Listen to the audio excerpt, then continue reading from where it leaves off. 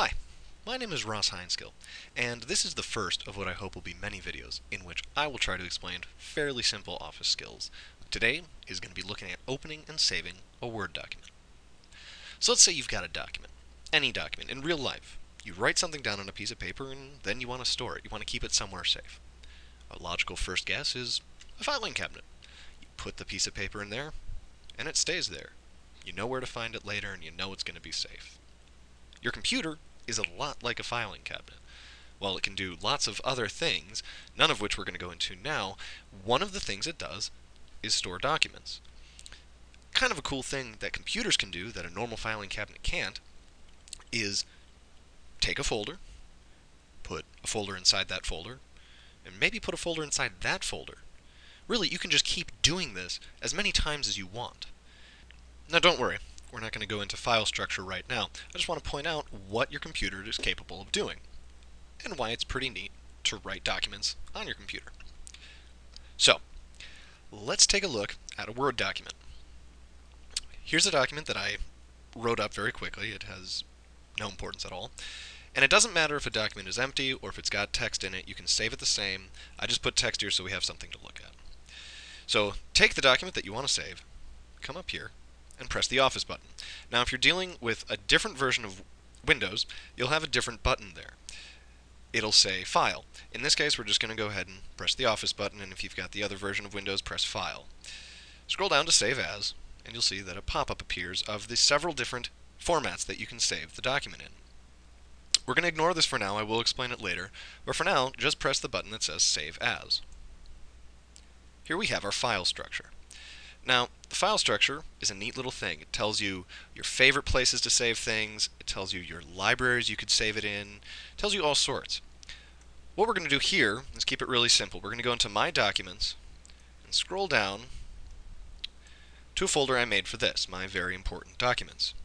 Double click on that, and we find other documents in that folder. We've got My Resume. Now if we come down here, we'll see that there's an option to save as a type. If you click that, there are many different formats that you can save your document in. We're going to ignore most of them. I do want to show you that if you press that button, you see all of the files in that folder that are of that same file type. So we have 3 that are the Word document for Windows 7, and we have 1 that's for other versions of Word. We'll go ahead and save this as Felines and Boxes. This is where you save the name of the file. It's really important that you choose something you'll remember later. Sometimes, if you're going to be writing many things that are going to be similar, you can put the date. Today's date is the 15th. This helps keep it in alphabetical order and time order. For now, we're just going to name it Felines and Boxes because that's what it's about. Type it in here, come down here and press Save. You've got a saved document. Now obviously, this is only as useful as it is being able to find that document when you need it some other time. Let's say you want to add anything. You have to be able to open the document as well. So, let's open up Microsoft Word, and here we have a blank Office document. There's nothing here. If we go back up to this button, the Office button, or the File button for other users of different versions of Word, and press Open. Here again is our file structure. We could select any one of the favorite places or frequent places over here, but again, we're just going to keep it simple and go down to My Very Important Documents. Now you'll see that now that you're not selecting any particular format, you see all the files that are in there. This right here tells you which documents will show, what types of documents will show. So if you click that, you can select only text files, which in this case there are none, so there's nothing there. But what we saved it as was a document. Nope, as a docx. Here's our document, Felines and Boxes. We remember that that's the title. It wasn't any of the other ones, it was this one. Click it, come down here and press Open, or you can double click it. It opens up, and we're able to edit it however we want. Now let's say that we're working on our document, we make changes to it. Let's say we make the title bold and the header smaller. Now we say, great, now I want to save this, I have to go, I want to make sure I can come back to it later. You don't have to do the same process we just did. All you have to do is come up to the Office button, press it, and click Save.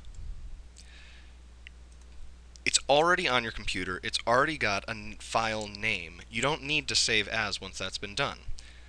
If you need to change the name of the file, you can go back up here and save as again, but now you'll have two copies and you'll need to remember which one you edited last. The easiest thing to do is just keep pressing save every time you're done. You'll notice on this version of Word that there's also a small disk right here. That's a shortcut. It's also saving. Control S does the same thing. Alright, I said we'd go over format and what that is. Pretty simply, the format of any document is simply the language that the document is written in. Different computer programs speak different languages, and the format tells the computer what language it's in or what program is going to be needed to open that document. So when a computer is told, open this document, it looks at the abbreviation that follows the period after the name, and from that it knows what program it'll need to open it. You've probably seen .doc, .docx, .rtf. Those are text related, and depending on what you've told your computer to do with those, it'll either open up Microsoft Word or it'll open another program. .jpeg, .gif, .png are all image related.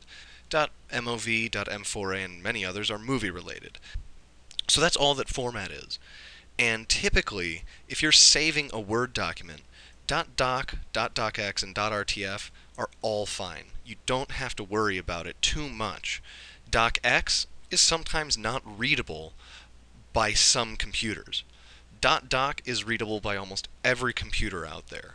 But generally, when you save your document, Word will offer you something to save it as.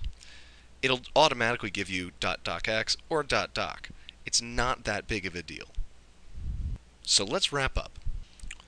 We've got save as. This is the first thing that you do to save a document. This gives the file a name, and it tells the computer where you want that file stored so that you can find it later. After you've done that, after the file has a name, all you need to do is save. That just tells the computer to update the file that's already there with the changes that you've made to it. And lastly, which format? That's again just telling the computer what to expect from that file and what program to use to open it. That's it. Saving and opening a Word document. I hope it's helped you.